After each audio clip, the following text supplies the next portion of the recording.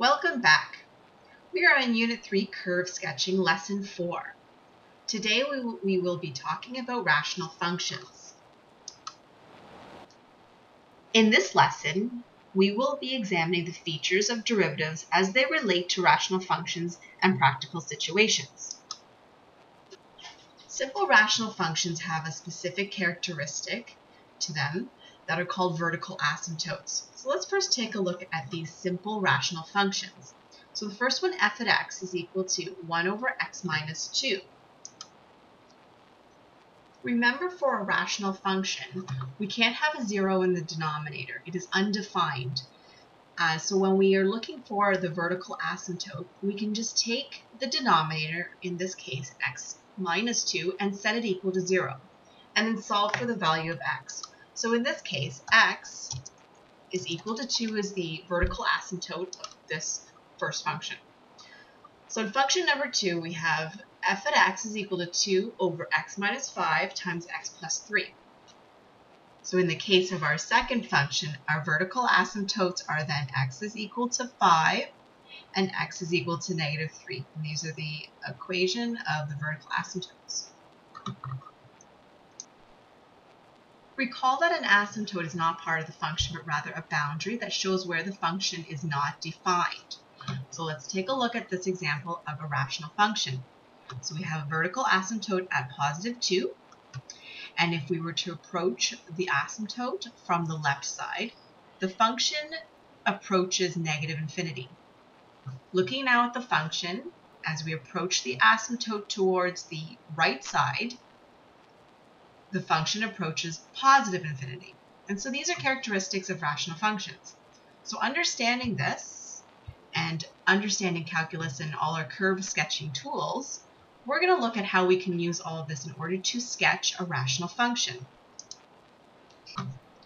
Let's take a look at example number 1. Consider the function f of x is equal to 1 over x plus 2 times x minus 3. A, determine the vertical asymptotes. B, find the one-sided limit as the x approaches the vertical asymptotes, and then sketch the function. Okay, so let's take a look. So example number 1. First off, let's determine the vertical asymptotes. Remember that in this case, when we have two brackets, we want to consider both cases. We look at each separately, and our asymptotes here is negative 2 and x is equal to 3. Okay.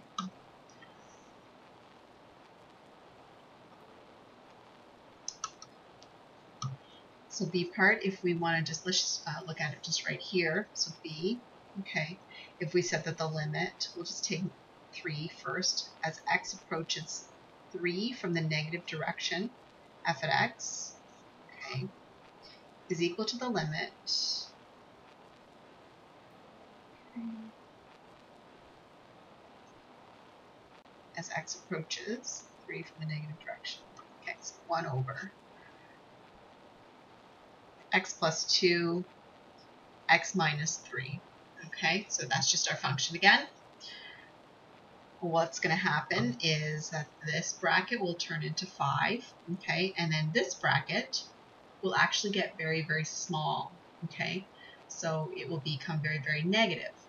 So in this case, we're going to have a large number down here, but it'd be very negative, so we're going to actually be approaching negative infinity.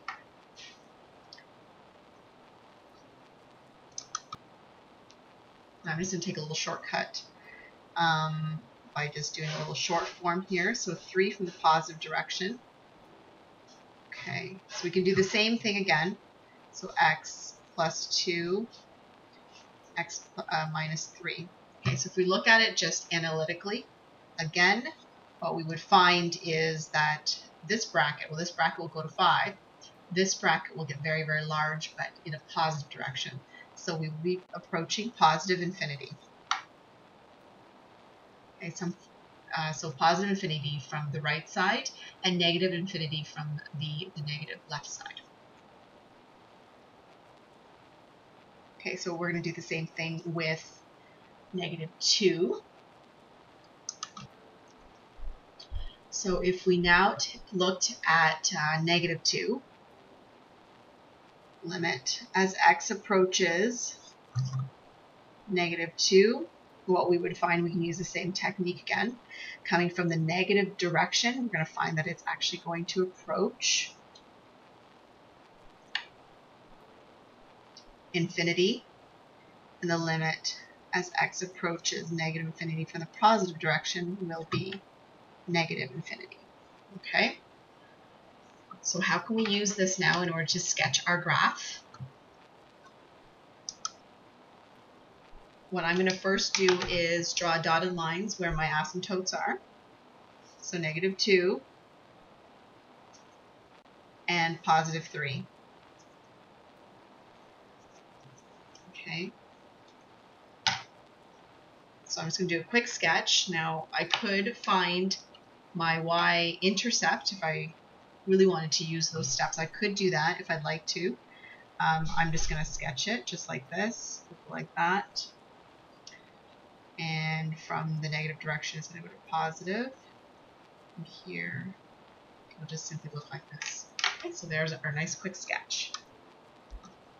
So looking at example number 2, we're going to actually use derivatives this time in order to sketch our rational function.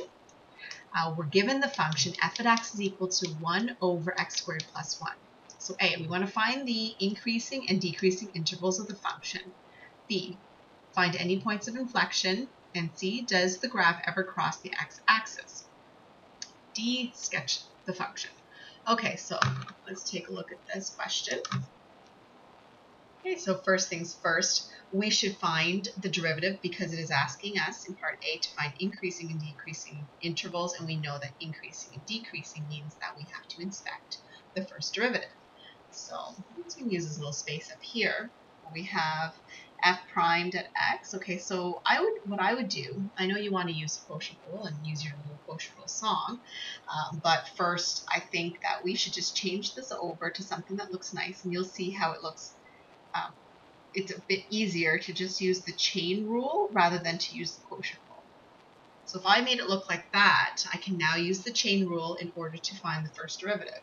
So up here, primed at x is then equal to, okay, using the chain rule, -1 x squared plus 1 -2, and then the derivative of the inside, which is 2x. So then our first derivative then is 2x, -2x, all over x squared plus 1 all squared. Okay. Remember, for intervals of increase and decrease, you need to find your critical number. Okay, and that's going to help you to come up with your intervals, to set up your table, to find where it is increasing and decreasing. So looking at this, remember our critical point, okay, that criteria right there. Okay, so looking at this, we're going to say that 0 is then equal to, so what's going to happen is I'm going to set this entire thing equal to 0. When I multiply the numerator, or the denominator with 0, I'm simply left with -2x. And how do I satisfy this condition, or this equation? X has to equal 0. Okay, so that's my critical number. And I'm going to use that number now in order to come up with a table. Okay, so I've kind of sketched one out here for you. I know it's not as nice as my other ones, but it'll have to do for now. So x is equal to 0. So we're going to check values on either sides of the critical number. Okay, and then this will be value. This will be f primed at x. It's just the sign of f primed at x and f at x. Excuse me. So I'm going to pick values that are easy to work with. My second favorite number is 1, so I'm going to use that. So this should be -1. Okay. So I'm just going to rewrite that, -1. Okay. So we know, our true value here is 0. Our first derivative then is 0. So we've got a plateau, or either a local max or min. Okay. Now subbing back into our first derivative, which I'm going to rewrite just here so you can see it, -2x all over x squared plus 1 squared. Okay, so if we take -1 and we sub it into here, so it's going to be positive in the numerator or the denominator because of the square. This negative number will be multiplied to -2, which will give us a positive value. Okay, if we take +1 and we multiply it to -2, that'll be negative. So increase, decrease.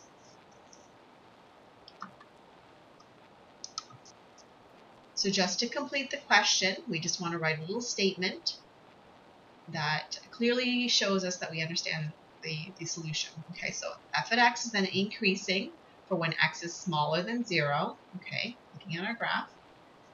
F of x is decreasing for x is greater than 0. Okay, so now we want to find the points of inflection. In order for us to do so, we need to find the second derivative. Okay, so I'm just going to steal this little space right here at the bottom.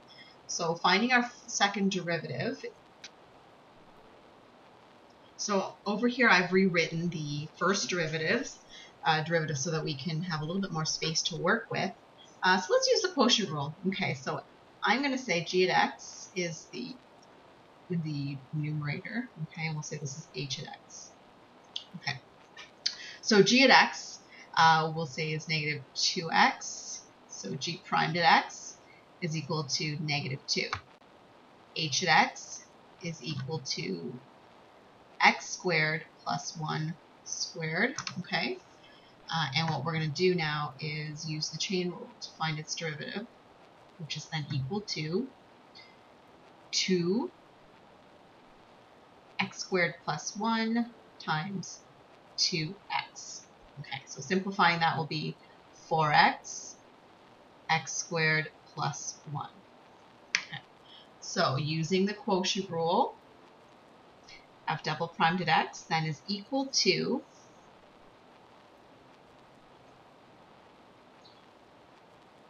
so what we have is low, which is x squared plus 1 squared d high, -2 less high. Use your brackets because you don't want to make mistakes when it comes to negatives, because it is a long process. D low. So 4x x squared plus 1 all over x squared plus 1, and since it was a squared, we're going to square that again, is 4. Okay? Okay, so let's see if we can actually cancel out probably one of these terms, so x squared plus 1, so we can actually cancel one of them out. So let's factor that out first. So x squared plus 1, okay, we're going to factor one of those out. So that leaves us with one of these here and -2. Don't worry, I will multiply all of that in. Minus, I'm going to group this if that is not too confusing here. -8x squared. Okay, and then that is gone because we factored one of them out. Right, x squared plus 1 to the exponent of 4. So what we're going to do now is we're going to cancel out that with one of those. That leaves us with 3 in the denominator. And now let's work this out. So can we cancel or pull out a -2? I think that's what I'm going to try and do first. And see if there's anything that we can do to kind of simplify, because we want to actually use the second derivative. And that works to be 4x squared. And we have x squared plus 1 to the exponent 3. Okay. So what do we have now? So we've canceled one of those, and we can group these. So -2. I'm changing my brackets, yes. 5x squared plus 1 all over x squared plus 1 to the exponent 3. Okay.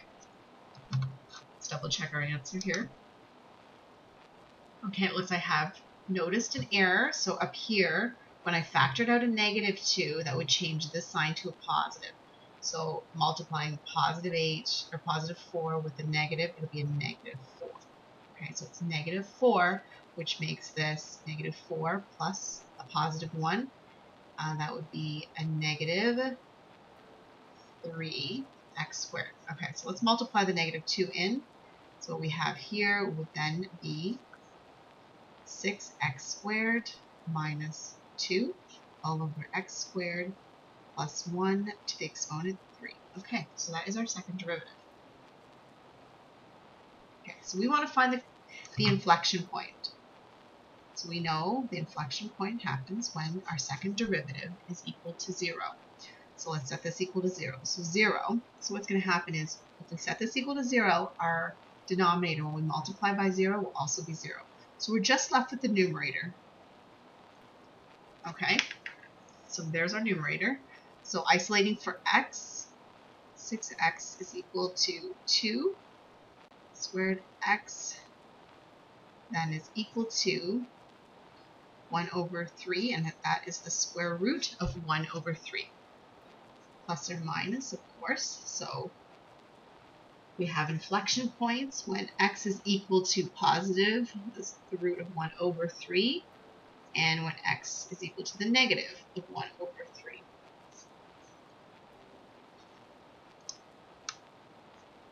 So back to our question, I just filled in the answer. Part C, does the graph ever cross the x-axis? So crossing the x-axis means that the function will be negative. Okay, let's look at this analytically. Okay, looking at our original function, f of x is equal to 1 over x squared plus 1. Okay, no matter what value we put into x, whether it be negative or positive, because of the square, it will always be positive, meaning that the entire function will always be positive. So no. I'm just going to put no. And now we're going to sketch the graph. Okay, so we know that we have a critical number where x is equal to 0. Okay, so we're going to have a critical point when x is equal to 0. Well, we don't know. All we know is that the graph will not cross the x-axis. Okay, but we can also figure out whether it concaves up or concaves down, so whether that critical point is a local max or a local min, okay, by taking that number and putting it into the second derivative. Okay, so that means that first term will go away and we just have 2. And same down here, this will, x squared will go away and we'll just have 1. So it is a negative number, so that means if it's negative, okay, it's concaving down and we have a local maximum.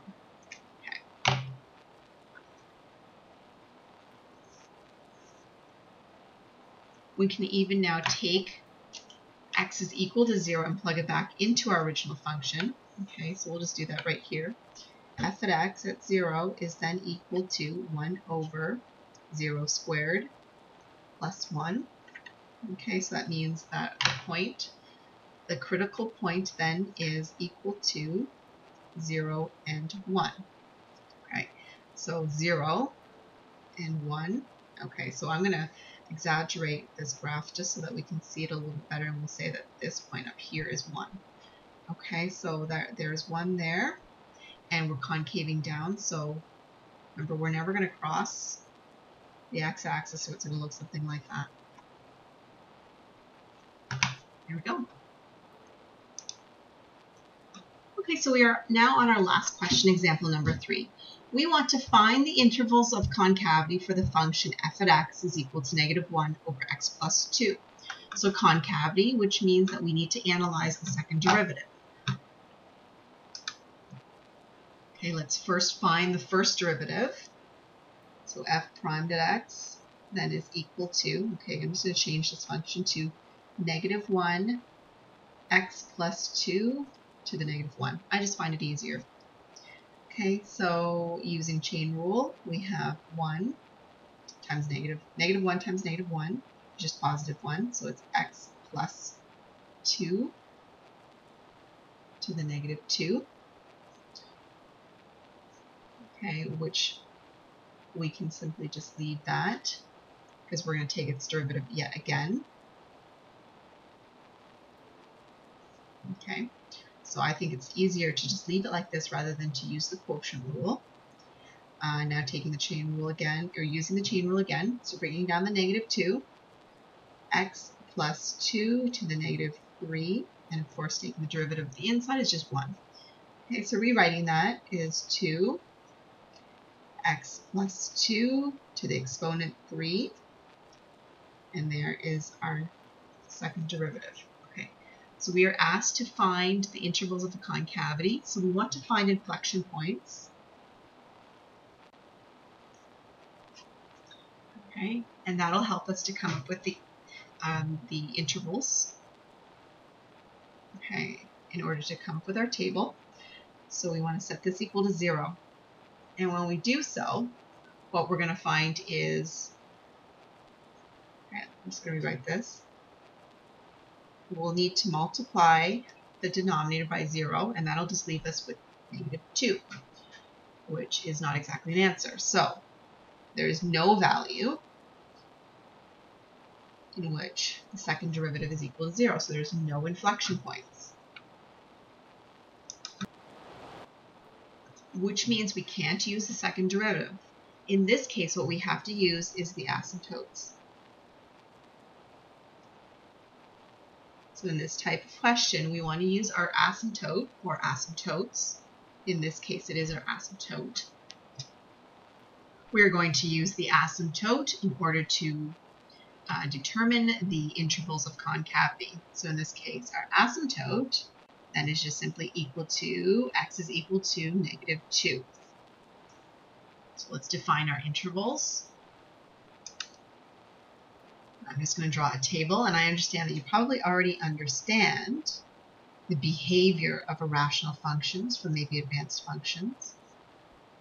But we're going to use the derivative, actually, in fact, the second derivative in order to answer this problem. Okay, so our value, second derivative, and f of x. Okay, so I'm just going to pick easy numbers, negative 3, and then of course my favorite number is 0. So here we have undefined. Okay, we know that it's going to be an asymptote. Okay, right there. And then if we plug negative 2 into our second derivative, which is right here, what we'd find is negative 2. This will be... So now if we take the value of negative 3 and we put it back into the second derivative, which is right here. Okay, so we take negative 3, put it into there.